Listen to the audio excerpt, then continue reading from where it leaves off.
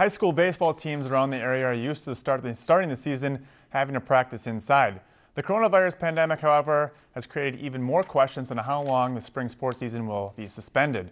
But that hasn't stopped the Bemidji baseball team from staying connected and trying to prepare for any season they can get. We do a lot of stuff through text messages. We got a lot of group texts among our team, so we communicate, some different stuff. We have some workouts that they're still able to do, obviously, to try to keep their arms and bodies in shape right now. They obviously got to practice social distancing and gathering in small groups, but they're all looking to do stuff. And, especially as the weather gets nicer, playing catch outside and doing some things to get your arm ready to go. While things are looking bleak at the moment for players to return to the baseball field anytime soon, the Lumberjacks would be grateful for even just a couple weeks to their season.